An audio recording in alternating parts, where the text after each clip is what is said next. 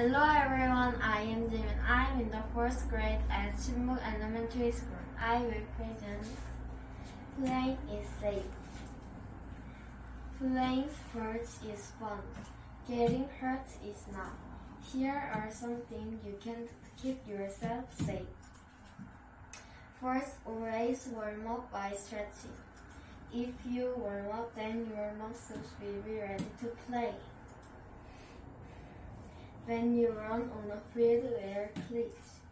If you wear cleats, then you won't slip as much and get hurt. Always wear a helmet. If you wear a helmet, then your head is protected. Make sure to put your helmet on right. If it is not on right, then it will fall off. When playing sports, it's good to play safely. The end. Thank you for listening.